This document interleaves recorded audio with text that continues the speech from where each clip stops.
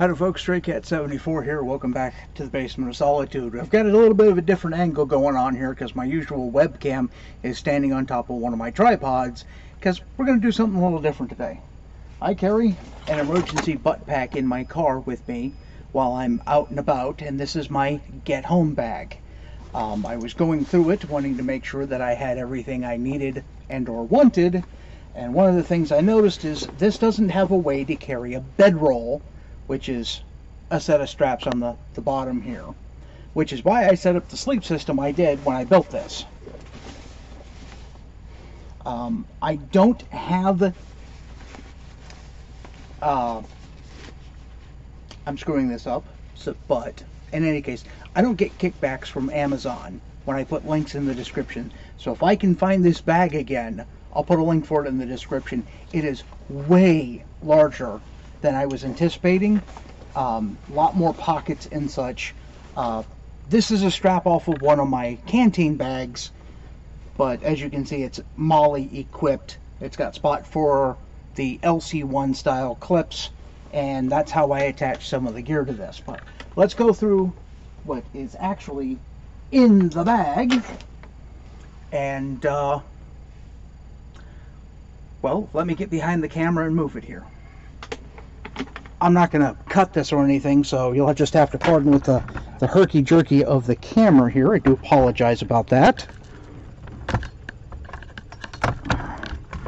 I also don't have a way to zoom, but we're going to start over here with my hammock Quattro, for the lack of better words.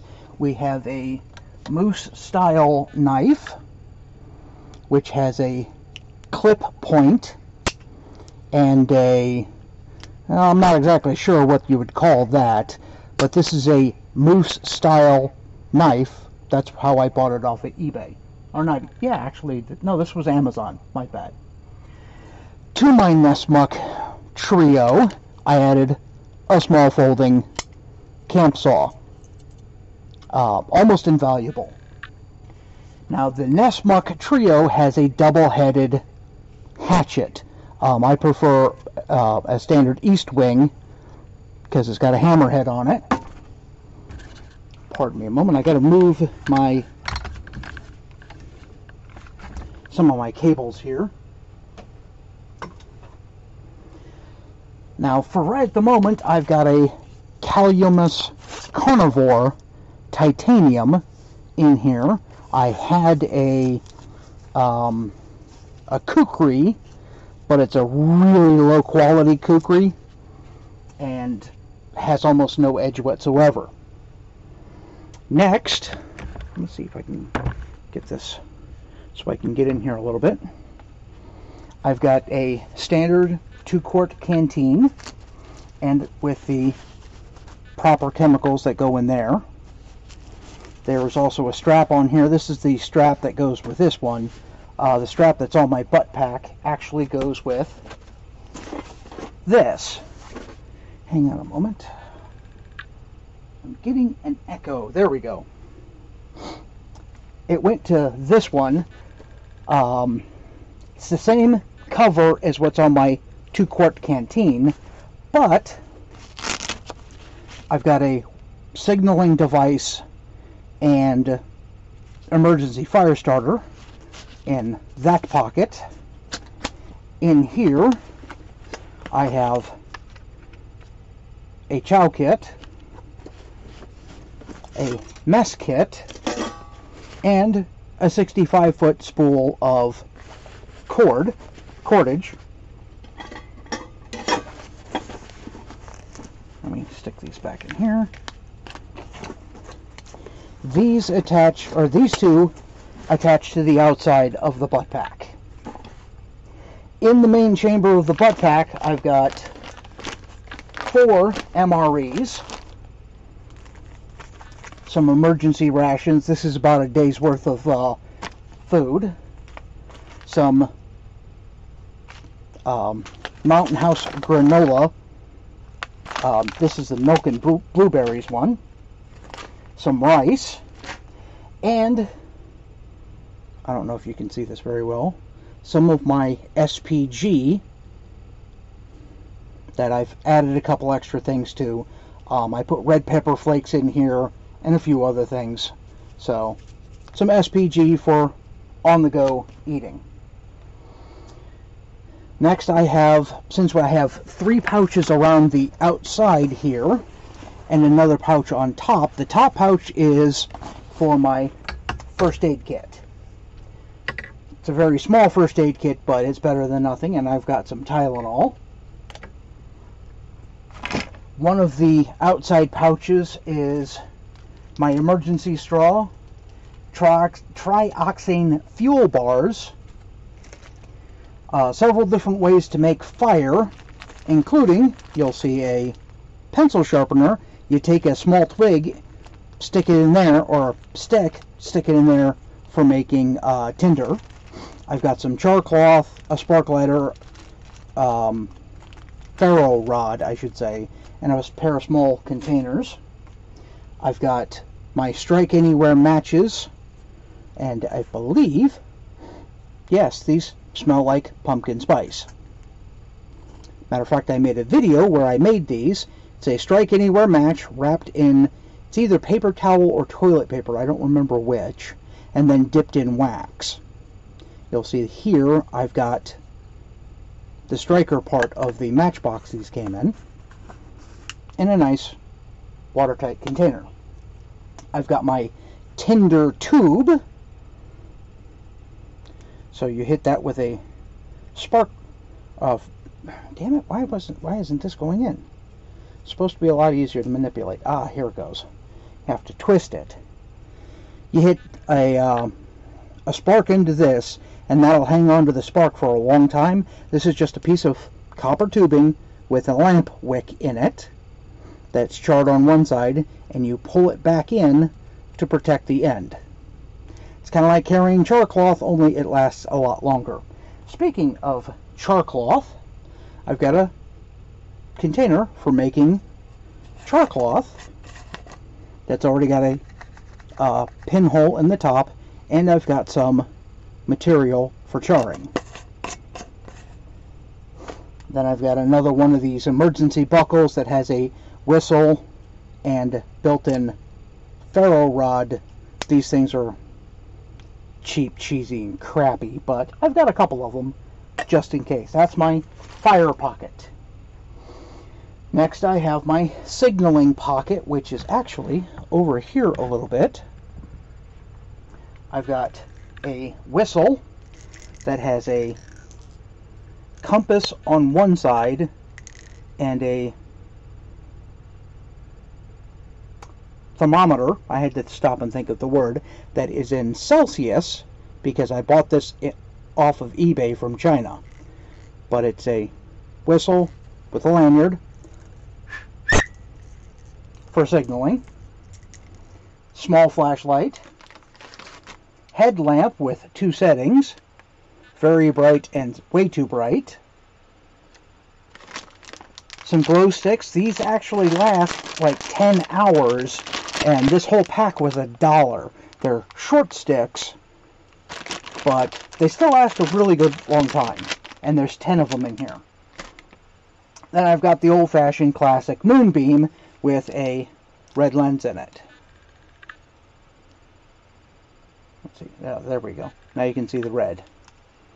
So, this is actually an aluminum bodied one. I've got more lenses in the butt cap, and it's 2D cell batteries, and it has an LED bulb in here, so these will last a really long time. Then I have my, hang on a second, pardon me. Then I have my shelter pocket, and this is usually one of the side pockets off the butt pack here, where I have an emergency blanket. This is one of those ones you could have gotten for $1 a number of years ago. A boonie cap for when it's raining, because I had a spare of those. a couple of these hand warmers. There's 4 of these in here.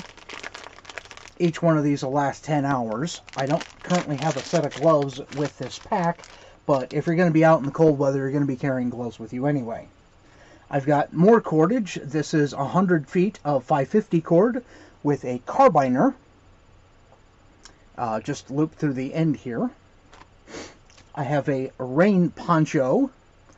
This one's PVC plastic. I've got like 5 or 6 of these. I keep one in my car. I've got another one on the shelf over there. I keep one in my butt pack. I got one in a different emergency kit, so I've got a few of these. They're fairly lightweight, very easy to use. And then it comes to my sleep set. Now I'm going to have to turn the camera this way a little bit, because this bag has multiple resources in it. First, we have the hammock itself.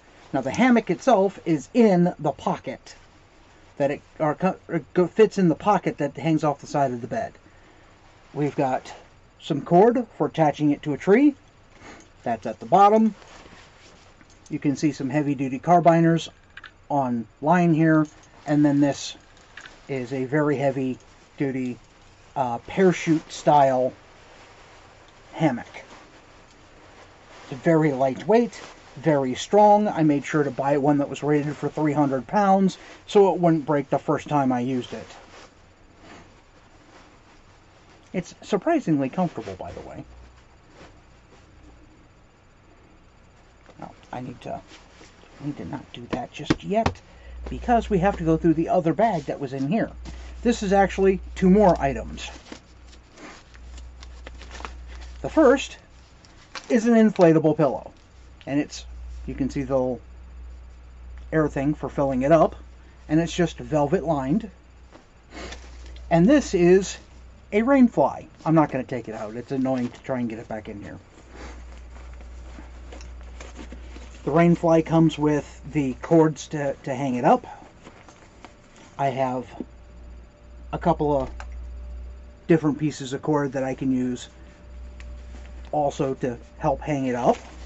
So, rainfly, hammock, that's my sleep system.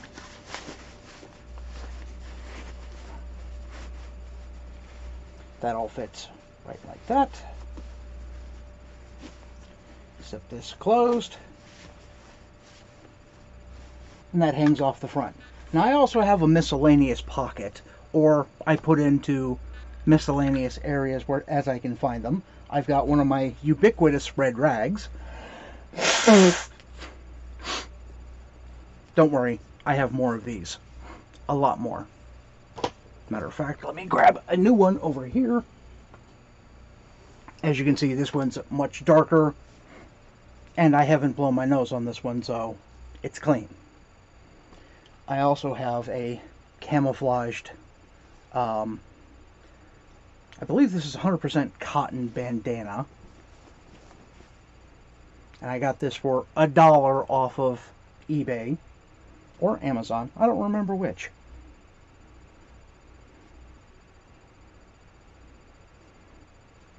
But this just folds up, stuffs in a pocket someplace. And in one of these pockets is one of these mesh bags. Because you can never have too much storage.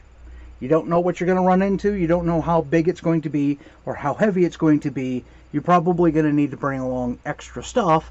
This will pack down fairly small.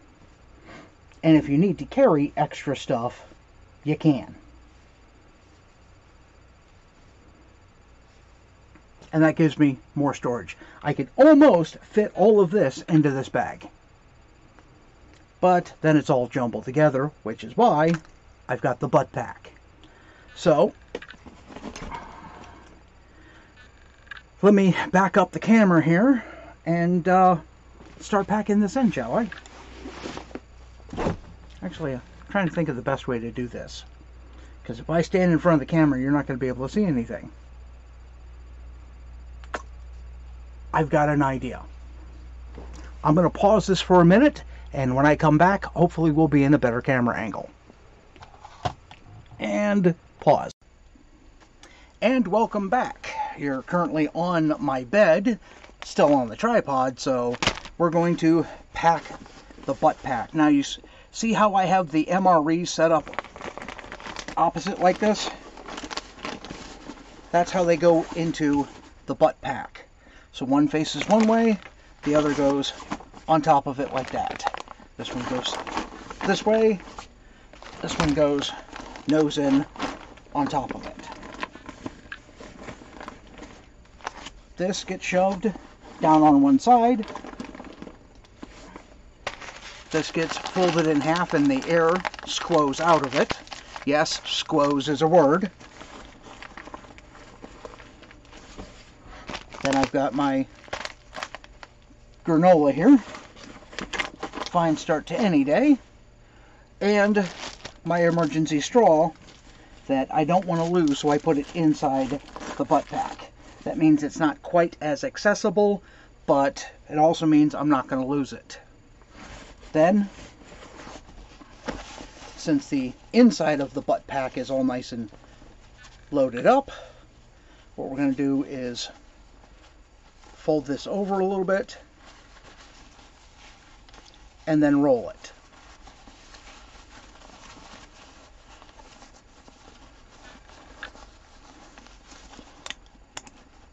And click that together. Now,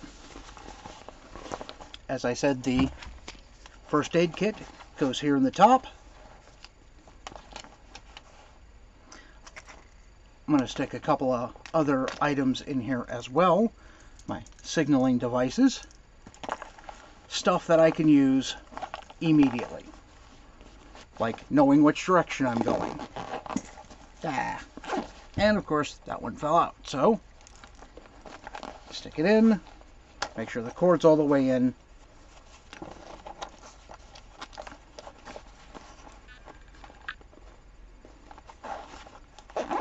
Zip it closed. You'll also see there's a little bit of a pocket right here. Like I said, this thing is absolutely full of pockets. So what I want to do is fire making stuff.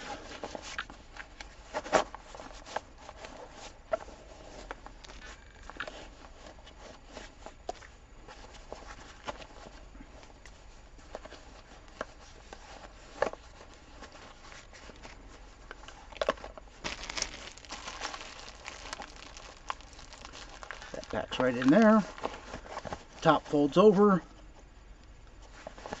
Now you can pull that to help hold stuff inside. That folds over. You can also use these side pockets for magazines if you wanted to carry ammunition with you.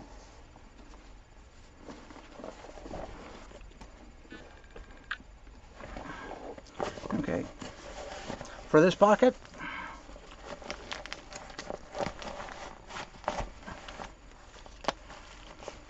gonna put the poncho, put the emergency blanket, put these hand warmer things, then fold this over, fold the hat over a little more, and shove it in here because, well, it's a boonie cap.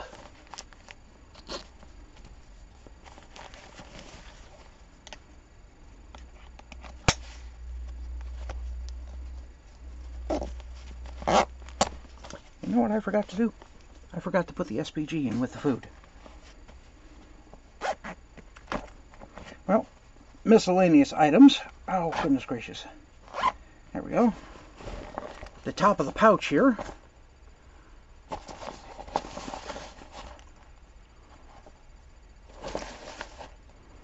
Let's shove all of that in. Zip that up, because you never know when you're going to need those. And for the side pocket, I'm going to put the rest of our signaling devices. Actually, hang on a second. Let me reorganize this a little bit. There we go. And then those go in there.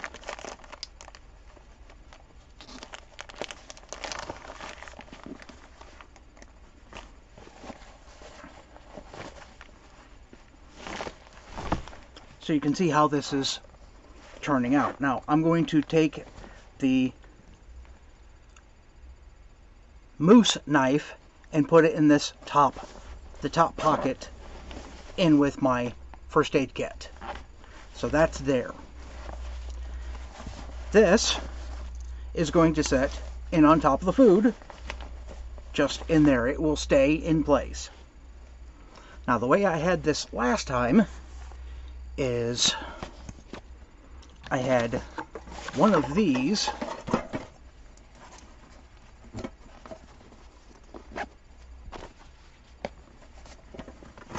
kind of warm in here because I don't have my fan going.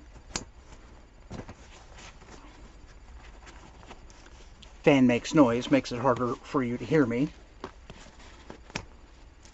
That's going to go on like that. Get strapped down, and then I'm going to pull the slack out of it if I can get the slack out of it.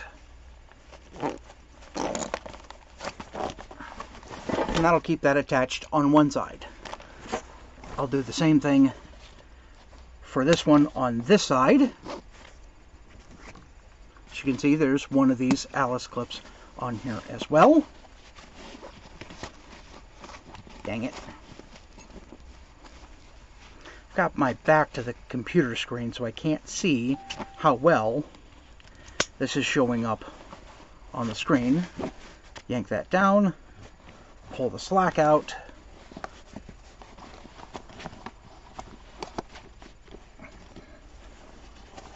If it'll go. There it goes. Now I'm going to take my hatchet, lay it in the top here.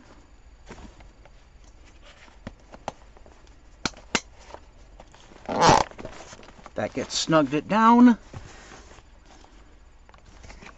The carnivore, pass that through there. Make sure this stupid thing stays snug there. And then that'll keep that nice and secure. Now for the bedroll, and I'm going to apologize about the shaking around, that's almost unavoidable.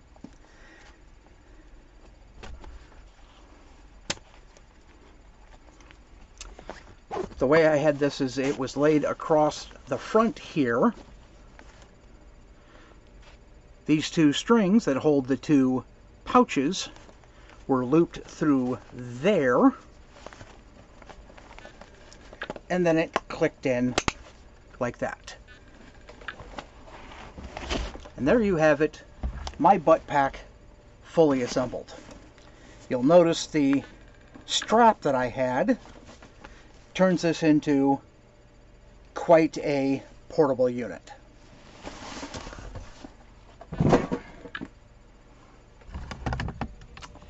So there we have it. Whoa, hang on a second. That was not the way that was supposed to go. Do apologize about that. It was not supposed to swing around like that. So there's my butt pack. That's what I keep in the back of my car at all times. I have several other emergency kits that I carry, and one of these days I'll make videos of them too. I had made this video several months ago, if not over a year ago. And I don't actually know what happened to that video. It's not on my channel anymore. But as you can see, the Basement of Solitude is more or less unchanging. If I aim it up a little bit here, you'll see my bookshelves and my movie shelves. Wait, no, other side, because it's in reverse. This shelf right here is all books. Top two shelves are my favorite authors. Below that is political and bushcrafting stuff. And below that is miscellaneous novels that I have read multiple times over. So, from the Basement of Solitude, and I apologize if it's washing out my face here. I've got a set of naked bulbs directly above me. This has been Stray Cat, and that is my butt pack video. Alright folks, if you like today's video, please give me a thumbs up, hit the like, subscribe, the little bell icon, leave a comment section below, because YouTube changed the way their algorithms work, and well, if you don't comment, they won't update you when I upload new content. Don't forget, I have a Twitch, I have a Patreon, and I have a PayPal that you can donate money to me at straycat_74 at yahoo.com. So, from the basement of solitude, I'll catch you next time.